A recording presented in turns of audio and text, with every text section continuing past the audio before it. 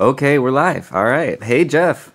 What is up, Arnold? This is my friend Arnold Martinez, And podcast master. This is Jeff LaPlace, preacher man extraordinaire. Oh, coming to you from the Rio Grande Valley, and it's great having you with us today. Thank you. It's great being here again, Jeff. Every time we're here is a pleasure. Yeah. So what is this today? We are doing spiritual defense. Yes, today is Spiritual Defense Podcast Day, or is it? I like to call it Spiritual Defense Radio. So yeah, podcast, radio, whatever. Yeah, Arnold's flipping through his Bible right now, and he brought up, before we started talking, Arnold was saying that it would be cool to give a brief synopsis on how all of this got started. And while you're flipping and looking, I guess I'll go into it a little bit. I've known Arnold since last December, I think it was, or the tail end of November. Yeah, no, like December going into January. Yeah. Oh yeah. Because we met and then we broke for Christmas. I think I went to the first sermon that I saw you was the first weekend of the first month of January of the year. Yeah, January's first. Yes. No, January's the first month. Yeah. Oh, okay, gotcha. So through the course of time, Arnold and I started having a Bible study together. Actually, he was starting to have a Bible study with our friend Carl, and then unfortunately, Carl started having some health issues. In which, the thing was, it's like he did the same thing with another friend of ours. I met you first, yet he snuck in and got the Bible study. He tried taking the Bible study from I know. You, man. It's like, what in the world, man? Yeah. he totally. I got snaked twice by a missionary. For those of you who don't know, apparently Jeff and Carl have a competition. No, we do not. we do not have a competition. No. Well, have you told Carl this? Because I don't think he knows. I'm just kidding. I think, you know what? He might act like he doesn't know. I think he knows. I do. I really think he knows. So anyway, he started having health issues, and so I was like, hey, why don't we continue where y'all left off? After all, you literally live right down the street from me, so we can meet at the house. COVID was still going on, and so we started meeting at my family's home. And we would have this Bible study, and it was a basics of the Bible type Bible study. And we went through that. Arnold was baptized, started his walk with the Lord. And after he was baptized, he comes to me and he says, "We can still meet and talk, right?" And I was like, "Of course, man. You're my brother in Christ. I love you. I am totally at your disposal. Anytime you want to get together and chat, I am there for you." And so we started meeting. And he would just bring up stuff from his week or things that he had read through the Bible or through some other books that were given to him because he wanted to read through the Bible. He's never done it before. So you've actually done that completely, right? Or almost? Not completely. If you you guys can't see, but I'm not looking at Jeff in the eye right now. Well, you've read through the New else. Testament, 2-3 times at least, I think. But yeah, well, 1.5, I guess. Okay, because I skip back and forth between books, and right now I'm already the second time or the third time through the Gospels. Okay, awesome. So he would bring up something that he read, something that caught his eye, he wanted to ask, and so that's how these conversations would happen. He would bring a topic, and we would discuss it for a period of time. And so I guess a month and a half ago, I asked Arnold, it's like, what do you feel about doing a podcast? Trying to broadcast some of our conversations, because what I love about Arnold is the fact that he's someone who's brand new to the Bible, to the Lord, and to all this. And the funny thing is in ministry, you want to have a lot of opportunities with people who are brand new. You know what I mean? Mm-hmm. But yet it doesn't happen a lot because sometimes people are intimidated to ask, to find out. Yeah. People say it jokingly, but people honestly have the idea of, if I walk into a church building, the whole place is going to fall down.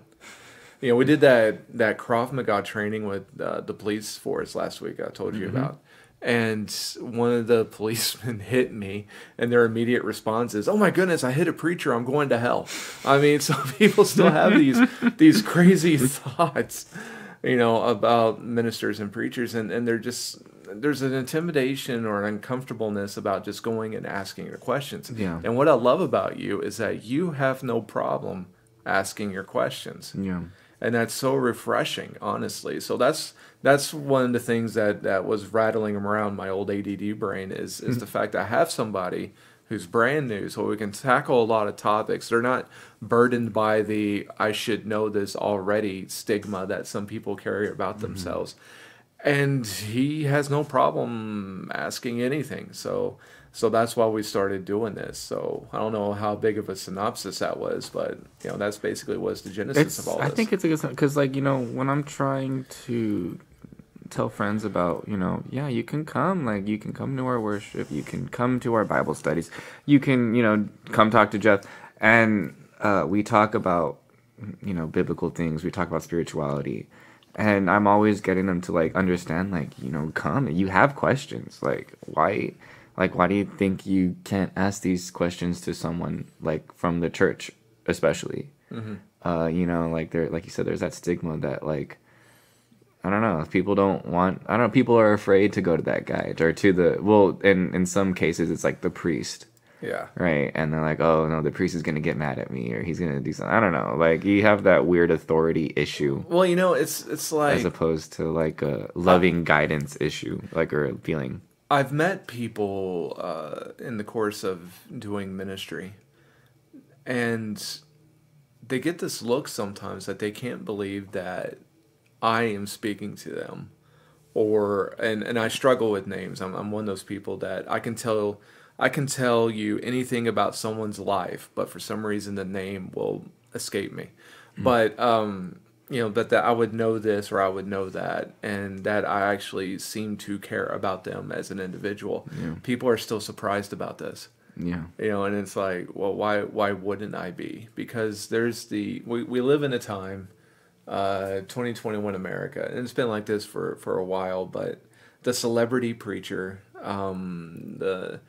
the separation between the church stage or the pulpit, whatever you want to call it, and the rest of the church, that separation, that people who are in ministry and are wise will do everything they can to break that stigma, that separation.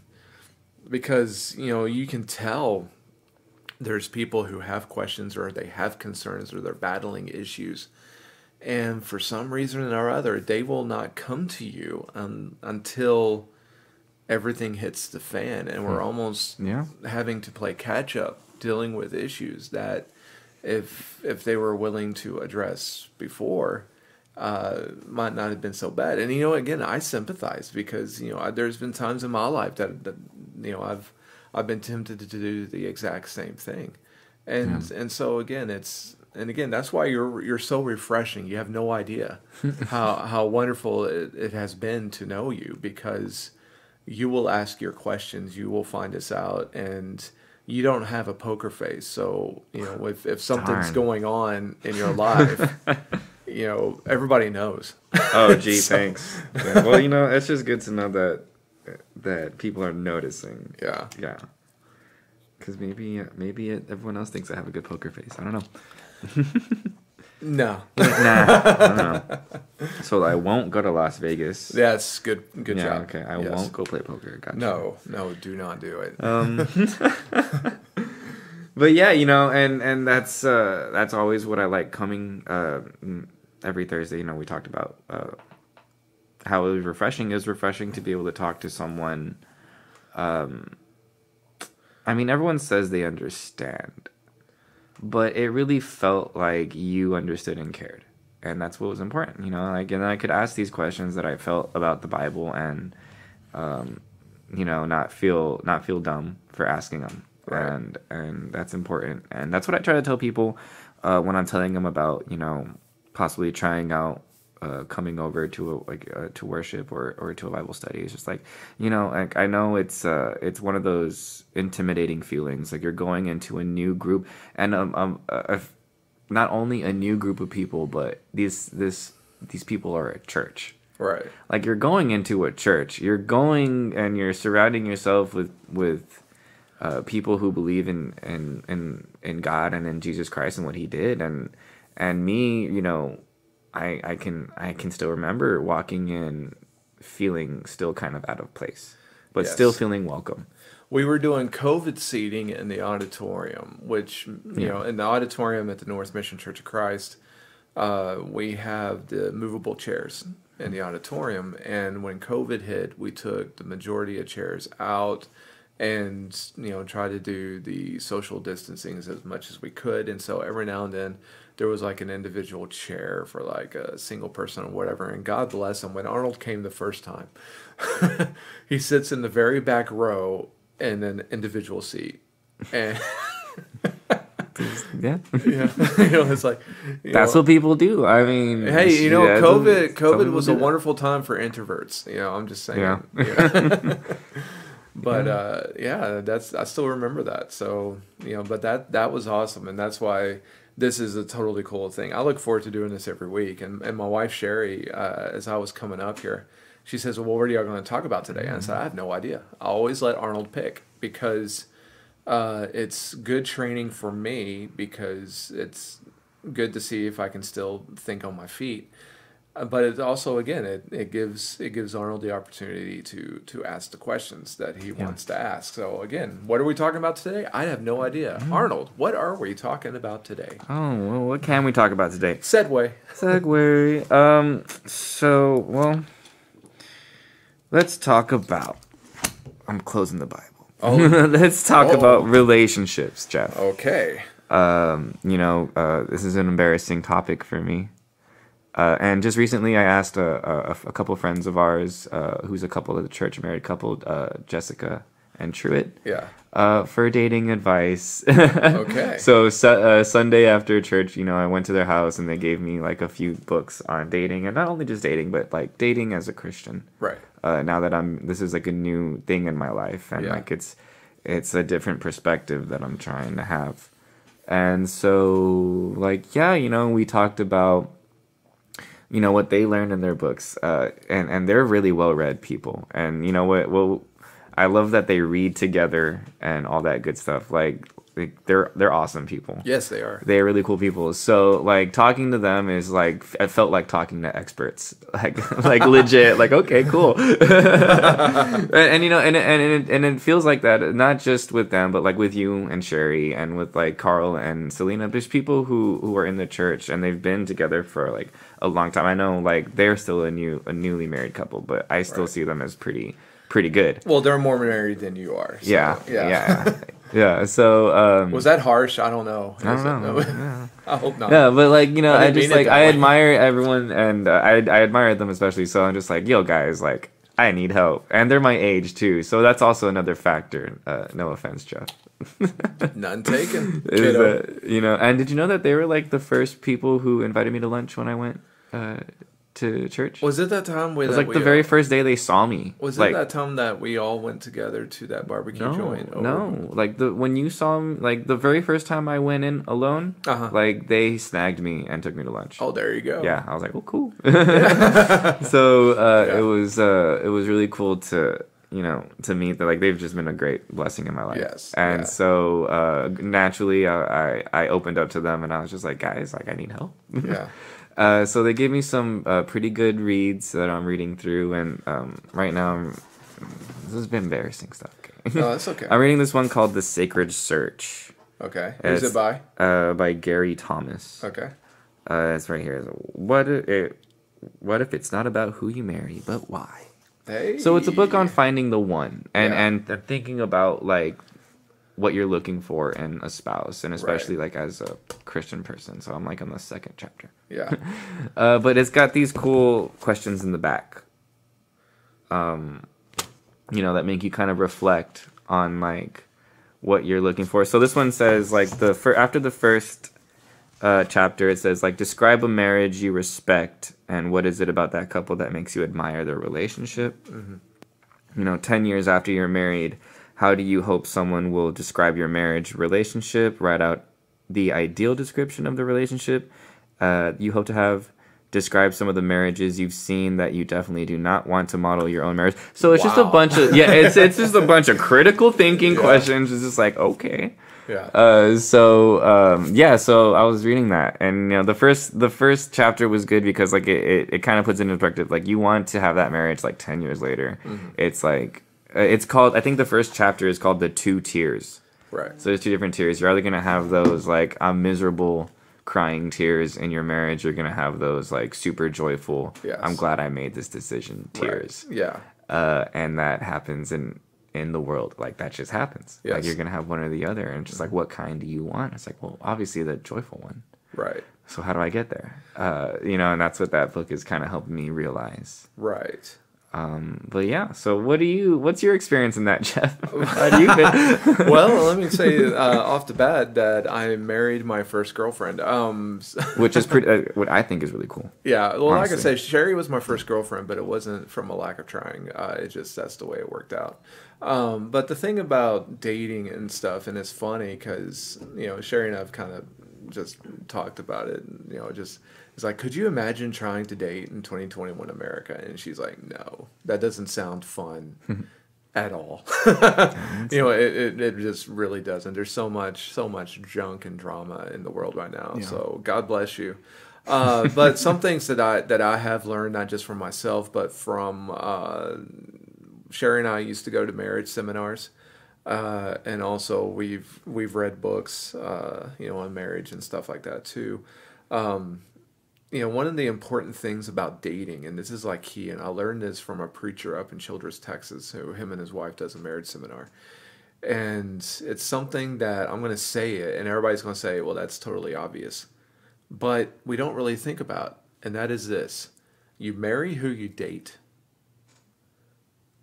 You marry who you date. So if you date junk, you're going to marry junk. But if you date well, you're going to marry well. So you always got to be thinking about who are the type of people that I'm dating, who are the type of people that I'm trying to have a relationship with, because whoever it is that you surround yourself with, and whoever it is that you have in your so-called dating pool, or however you want to call it, what you typically try to go for, that's who you're going to end up with. And somebody might be an exciting worldly date for a season, but does that mean you want to spend the next 10, 20, 30, 40, 50 years with them? Yeah. And that's, again, in looking at dating, and again, this is something that goes contrary to modern America, modern thinking, is that when you think of dating, you do need to think of the long term. Yeah.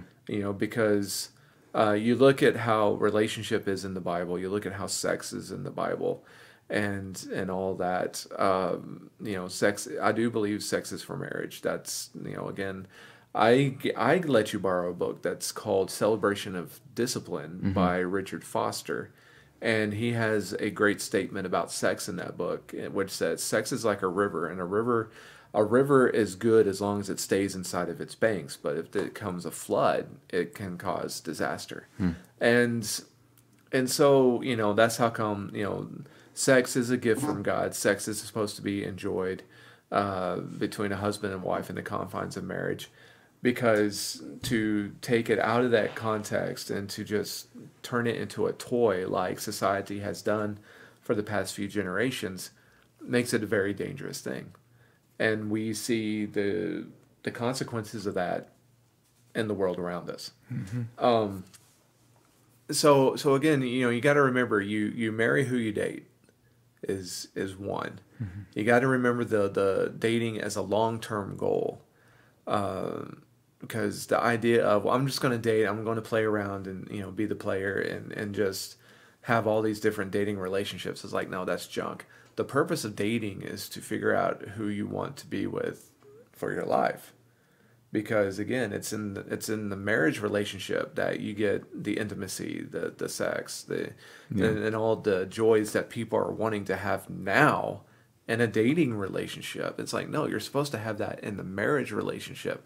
There's gonna be people listening thinking that I sound like Father Time, but it's like, no, just it's like, think about it. I'll tell you, I'm like fresh from the world, Yeah. so to speak. I did not grow up with like, I mean, like Christian, like so to speak. I'm not a virgin. Like like how the Bible wants us to wait before marriage. Like I didn't wait. Like as a younger person. Right. So I can tell you from that perspective, coming from it, like it does mess up things. Mm-hmm. I don't like, and I never liked opening myself up a lot to a person, right, for it to end. Mm-hmm. And it sucks. It sucks when it does. It's just like, wow, like time wasted, all this emotional like stuff wasted. Yeah. And it's just not right. It doesn't feel right. It never did. Mm-hmm. Right? And well, now I know why. Yeah. Now I know why, because it complicates things. It's very clear that it does. Right. It's very clear to me in my life that it always has. Mm-hmm. And to, like you said, like you sound like Father Time, but some people, and especially me, before, like I wasn't opening my mind to the possibility of, well, hold on, let's wait. Mm-hmm. Why do we have to have sex? Right. There's a better way to enjoy each other's company, and like with the world today, what TV tells us to do, it confuses us. And that's the thing, you brought up TV, and that's one of the things that TV either on purpose or accidentally has brought into our world. Yeah. And that is going back to the very beginning of television. I joked about this last night with somebody at the Bible class last night that we have at North Mission. And that is, TV has put into our head that all your life's major events can be lived through and solved in half an hour to an hour with TV commercial time involved. If it's something major, maybe a movie length, so maybe 2 hours. and that they've done that with, sex and relationship and marriage and everything. Because, again, promiscuous sex and all this stuff it would be easier to, or, be a shorter list to bring up shows in which that stuff's not a part of at all. Yeah. Than it is to bring up shows that, basically... Sex sells TV. Sex sells TV, I mean, yes. So, but the thing is, how many shows the consequences to the lifestyles that are on TV? Oh, yeah. So, I mean, that doesn't help because people get these things. Well, it's like, well, that never happened. When you say, well, I know TV is fake, it's like, come on. We see this veneer of falsehood surrounded by us in advertisement, TVs, music. Now we have YouTube and the internet just adding on to that, and everybody carries around in their hip pocket on their cell phone. And so it's, we see it and we're bombarded with it, and, it seems exciting and it's something that we want to be a part of. But what you never see or rarely see is the consequences to the said action. Mm-hmm. It's like, take sex, for example. People think that they can just go and have sex with as many people as they want to and there will be no consequence. Okay, if you're able to do that, there is something severely mentally wrong with that person. And that's not a knock. That's not an insult. It's because what's going on in sex, this is how come the Bible describes it in Genesis, and the husband will leave his family and be united to his wife, and the two will become one flesh. That's the description of how sex comes into the picture. It's when the man leaves home with his wife, and they're no longer part of mom and dad's household, so to speak. I mean, they go visit and take part in their life, but mom and dad are not raising their kid anymore. Mm-hmm. And they come away, and through intimacy, these two become one flesh, and in that they craft a new home. So what's going on in sex? Going on in sex is you're joining spiritually, you're joining psychologically, mm-hmm. as well as the physical. Mm-hmm. So you got all this stuff going on, and if in our head we just view it as just a strictly physical act, we don't understand what it is. Yeah. But the sad thing is that it still has, very serious ramifications. It can have some very serious consequences. Yeah. And again, people go through these consequences and they don't even know why. And when relationships break up, they're brokenhearted, like torn to pieces. And again, they don't know why. Well, it's because, you might have tried to say that this was just nothing much than just frivolous fun, but the truth is that you've joined with another person in a very highly intimate level, in which when God designed it, He didn't design it with just, okay, you're just free to walk away from this. Yeah. Because some things you just can't walk away from unhurt. Yeah.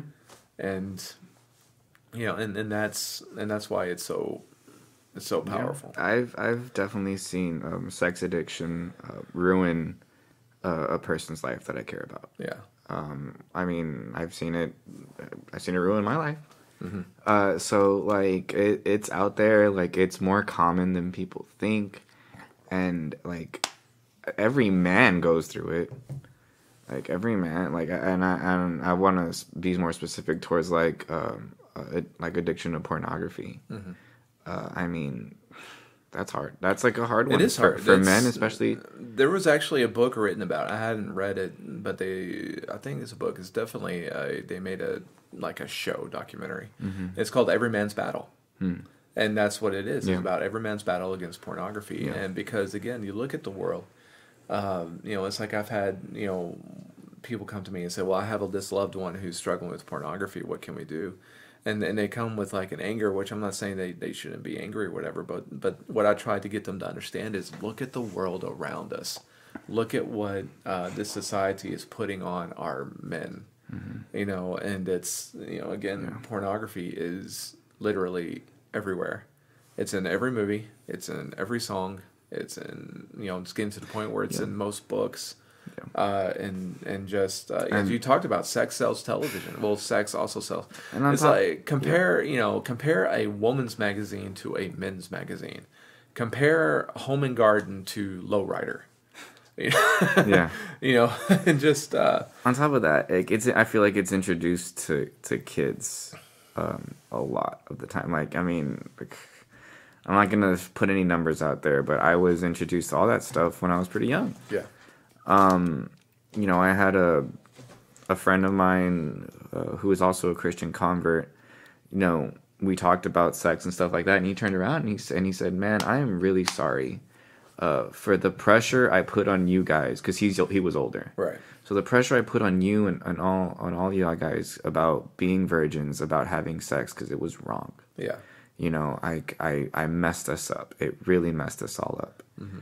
I mean, now, like, I forgave him. I was like, it's okay. Well, of course, yeah. We're Christians now. It's different. Like, we understand that.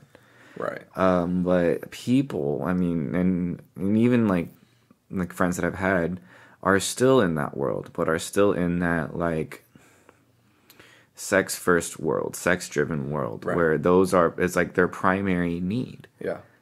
And it's just like, well, man, like, I don't know. One day your body's not gonna be able to have sex. So how are you gonna deal with that? But like, it's just it's like it's the world, and it's messed. It's traumatized. Like I would say traumatized, but it's just like brainwashed us from a very young age to think this is normal. Well, it's interesting to remember the devil cannot create, right?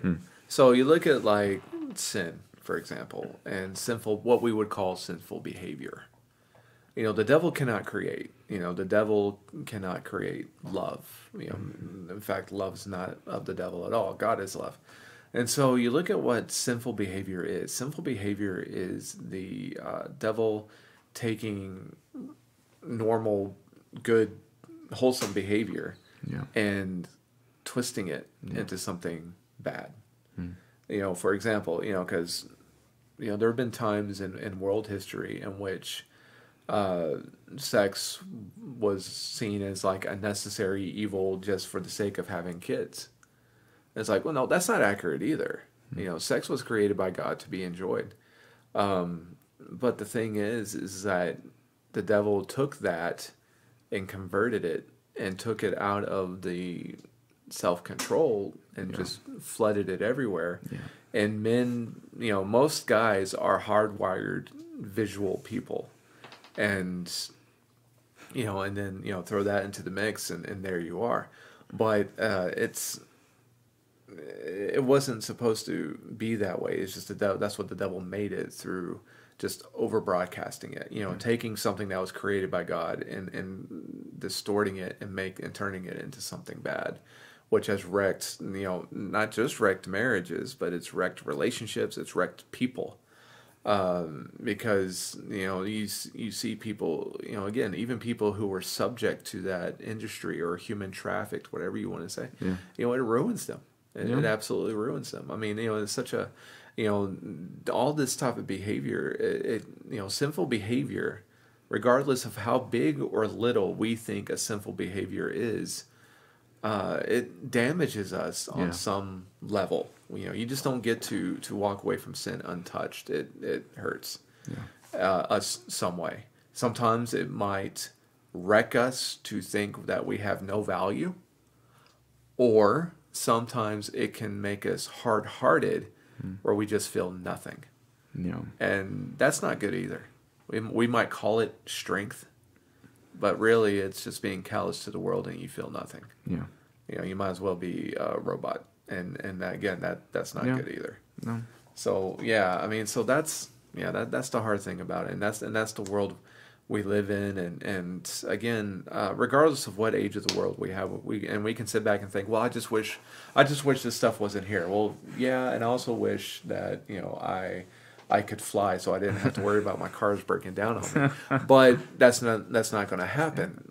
So what do we do? And what we do is that we live an on-purpose life. Yeah. Paul will tell the churches that you're going to have to fight for your relationship with God. And it's true. And we also have to fight for our marriages. We have to fight for our relationships with our kids. We have to fight for our relationship with the church. Though, because one of the ways in which sin comes into people's lives is because we just quit fighting. And we just say, well, in this case, I'm a sex addict. And so this is what I am. This is what I'm going to be. And what's the point of fighting it? There's no point. So this is what I'm going to do. And to blazes with the consequences. And, and that's how people go into that downward spiral. Do we see our human relationships and our relationship with God as something worth fighting for? Yeah. I mean, I would hope that everyone does, but, I think most of my relationships, definitely. And now that, I find myself in the world having, I don't want to say justify, but people don't understand. People don't understand why I spend so much time at church. Right. And they're like, well, don't let church get in the way of what you want to do. I'm like, well, I'm not gonna let, what do you mean? Like, what? Like, I'm not gonna let the world get in the way of me wanting to go to church. Like, that's just what it is. And like, so like I said, like people like on the outside looking in don't understand that. If you've never seen my friend Arnold, and again, I know my friend Arnold is 30 years old, but he has like at least 2 foot long dreadlocks and 2 feet already. Yes. And he's a musician and he's in the artistic world and he's trying to produce various things and just, and very much in that artistic scene. And so, obviously, obviously you're not a churchgoer. You have tattoos. Yeah. Yeah. Yeah. And so, so when you tell people that you do want to go, that gives them pause. Yeah. I think I've shared this story before, but it's like, I think I'm getting a little old now because people don't ask me anymore. But when I first became a full-time preacher, I was 24. Mm-hmm. And so the first question I would get is, okay, you're a preacher? I say, yeah. Why? It was like, why? That was the gut response. Why? Why would you do that? You're 24. You have life to live. Why? Why would you do that? And it's like, that's the thinking of the world. Yeah. Pursuing Christ is an old person pursuit. Not for a young, virile specimen as yourself. Can you imagine having God as a young, virile person as such as myself? Like, why would it be an older person's pursuit? Why shouldn't we be getting ready to die sooner, so to speak? Because in American culture, death is for old people. Death is for everybody. It is, but we don't like thinking about that. We don't like thinking about that, and unfortunately, the side effect is that, if someone does die young and the family comes to me and they start, saying, well, we tried to raise them the best we could, or we doing this, or he was about to get his life, like looking for me to validate their various choices. And it's hard enough to do that when I know the people, but sometimes this is done to me by complete strangers. And it's like, what do you want me to say? And the thing about it is that death comes for us all. And we have no idea when it's going to come. We really don't. Yeah. And so the question is, how do we spend our life now? Yeah. Yeah. Like, I'll say, granted, I'm not ready to die tomorrow. I'm not ready to die as soon as I walk out the door. But there is a comfort now. Yeah. There's more of a comfort as I seek the kingdom of God, as I seek heaven, as I look for that, and especially for having that on earth. Right. It's just I hear the stories about, these amazing Christian missionaries who are like, I'm ready to go. Like, I've done my job. But then I've also seen other Christian missionaries who have done great work who are afraid to go. Yeah. So, it's just just because you do the work doesn't mean you're going to feel ready all the time. And it's just understanding that now, knowing that my mission, it matters, but it's not I'm not planting churches. I'm not baptizing people, but I'm still doing my part. But are you planting seeds? Yes. Okay. And that's the point. And that's the point. Yeah. And not that I should feel cocky enough to be like, I'm ready to go, but like that, I just have that comfort, that healthy fear of God, that wanting to know God more to the point where if it is His will that He takes me tomorrow, I would look forward to seeing Him because He's already helped me. Right. He's already helped me so much. So now that I think looking at it, death is that adventure. It's that new step. Mm-hmm. It's not the end. Well, bring us back to relationship and dating now. So the goal is, for you and also people who are in your similar situation, the goal is to find somebody who will make you better. Yeah. One of my favorite movie series is the Rocky series.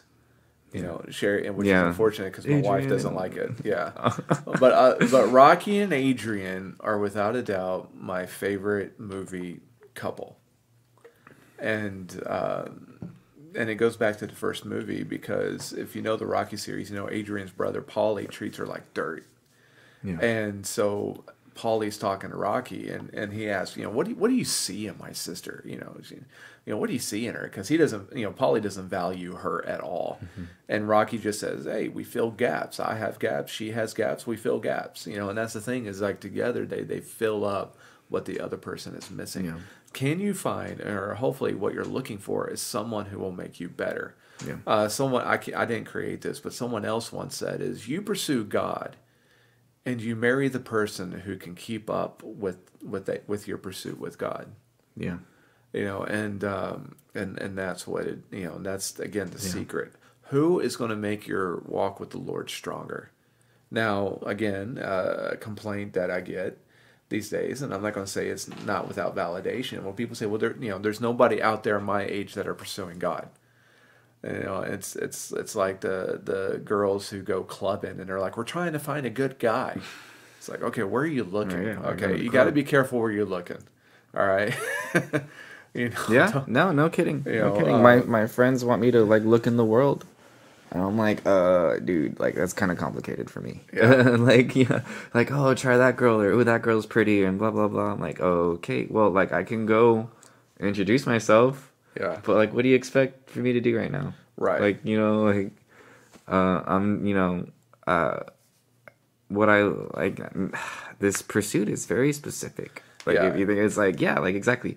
Who am I gonna find that's going to understand my pursuit of heaven? Well, and that's the thing is Paul will talk about in 1 Corinthians 7 about how, the Bible frowns on divorce, and I think most people understand this. And some, again, the Bible gets ragged, but again, talking about what we were talking about with sex earlier, the whole way that this was created was that it was not made to be destroyed easily.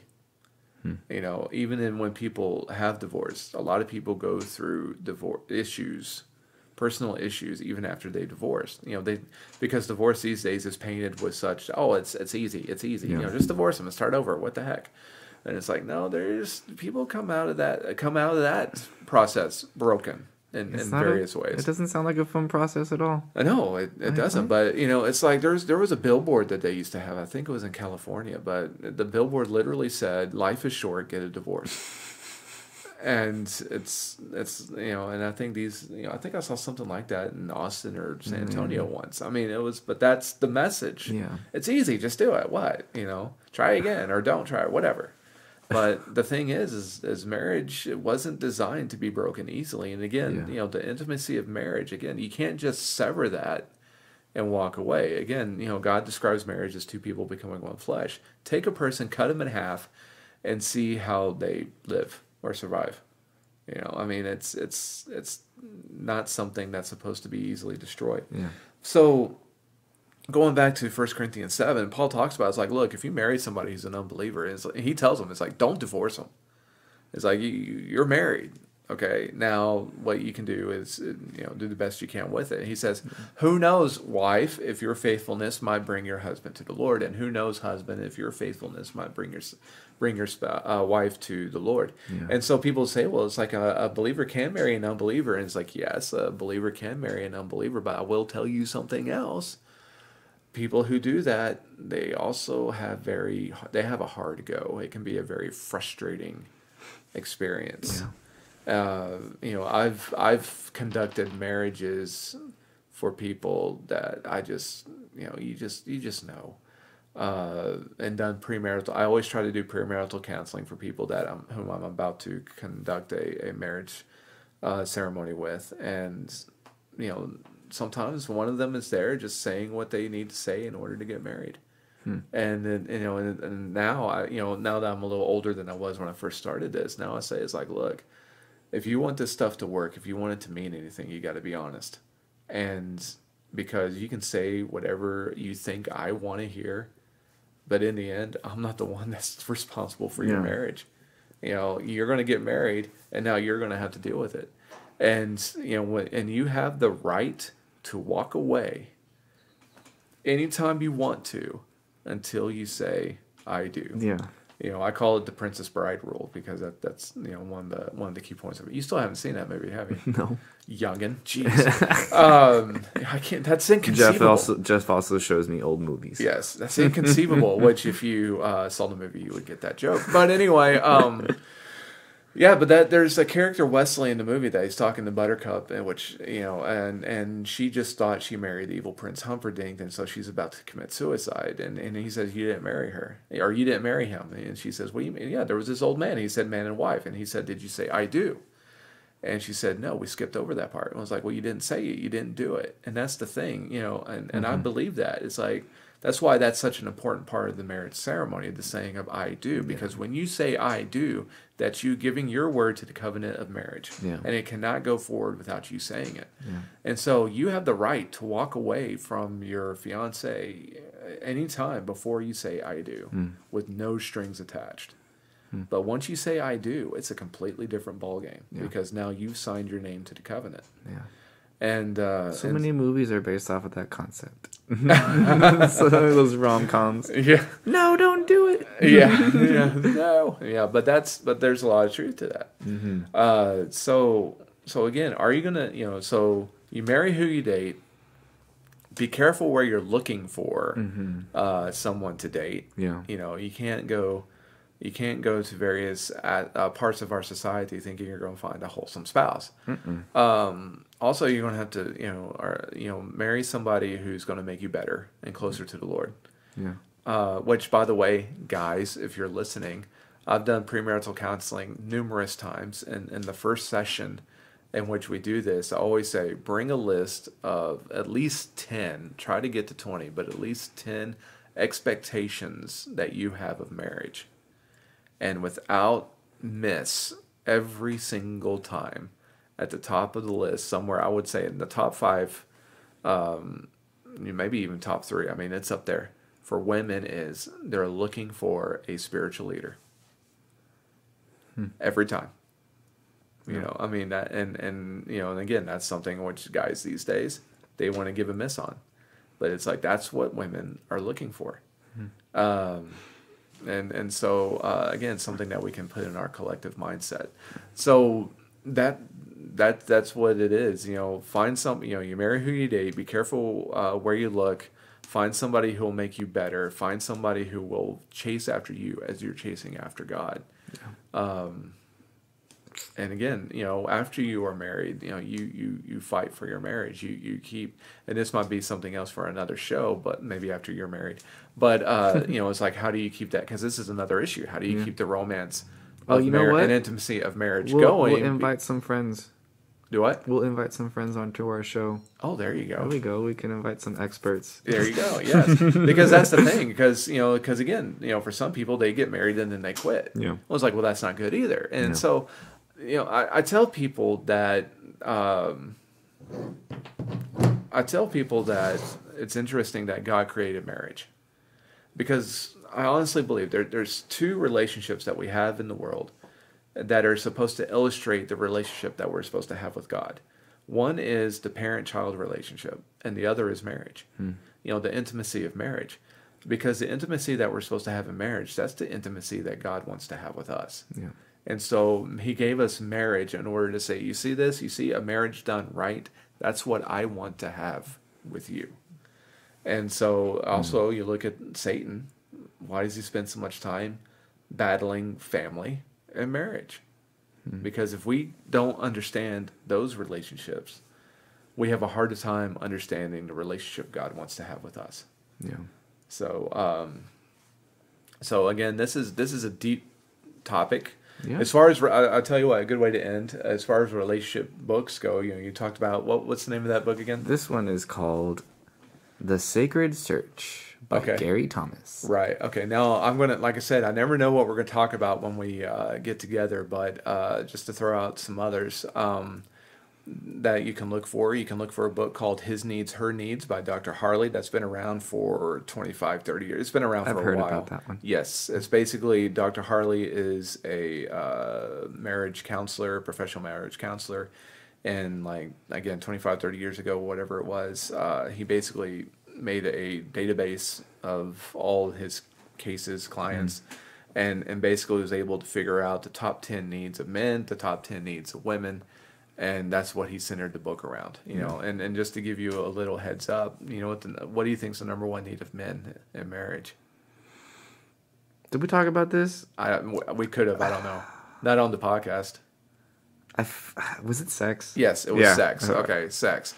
Okay, who's surprised? Now, right. here we go. Number 1 need of women was the spirit. Well, it's communication. Communication. Yes. So, you know, so the point being made is like, you know, guys say that women don't understand, and women say guys don't understand. It's like, you know, this is one of the points of that book.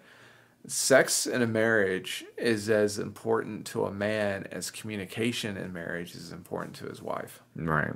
And it's like, wow, okay. Yeah, you know, I mean, it's one of those, okay. You know, because a lot of guys don't communicate well. You know, so that's something that we need to strive with, you know. Yeah. You know, for men, intimacy happens in the bedroom, so to speak. For women, intimacy happens throughout the rest of the entire day with just the little ways that you communicate. So, again, His Needs, Her Needs is a good one. Another good one is a book called Sheet Music, SHEET. I don't want anybody to think I'm cussing. Sheet Music. Yes, it's a book on intimacy. About music? It's about never mind. It's a book about intimacy. And, you know, again, also the Bible. You know, obviously the Bible. People don't view the Bible as a relationship book, but the truth is that we have an entire book of the Bible that is dedicated to sexual intimacy. It's called the Song of Solomon, and you know, because again, people think that, you know, sex isn't for Christians, or that if I'm a follower of God, I'm some sort of prude. And the truth is like, no, the Bible speaks, again, a lot about intimacy and sexual relationship, and again what that relationship is supposed to be like, and how God loves us and how we're supposed to love our spouses, and just the correlation amongst all that. And again, it's very very, very deep about that. As far as other podcasts and stuff go, if you are a Facebook user, I would suggest that you look up the Stronger Marriage Seminar by Trey and Lee Morgan. They're the couple that I talked about earlier up in Childress, Texas. They travel around the country doing stronger marriage workshops.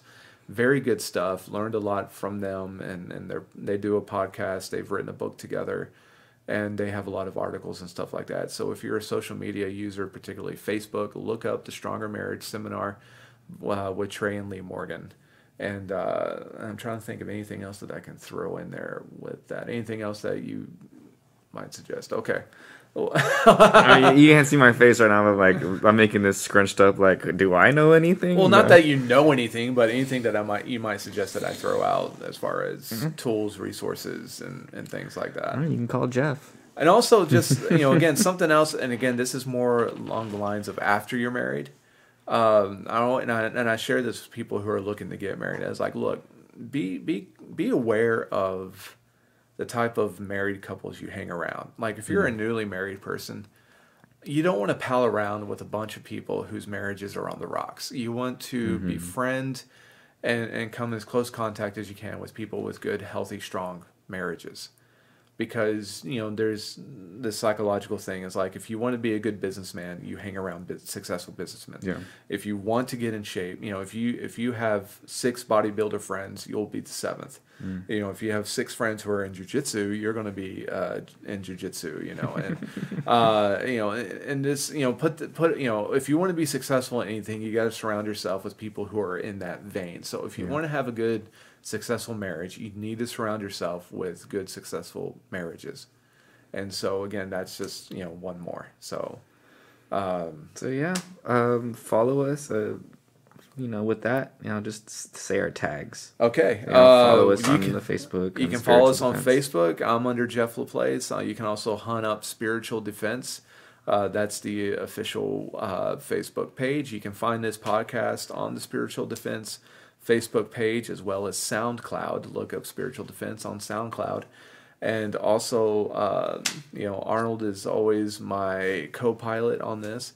And he's also on Facebook. You can friend me. You can look me up, Arnold Martinez. I was going to say also, look up Church of Christ on Facebook. North Mission Church of Christ. Don't do the Facebook one. Follow us on YouTube. The North Mission. That's right. The North Mission Church of Christ has a YouTube page that has like all of our worships and sermons and stuff like that on there. So yeah. All right. With that, thank you for joining us again. To everyone out there, goodbye and God bless you all. God bless. Grace and peace.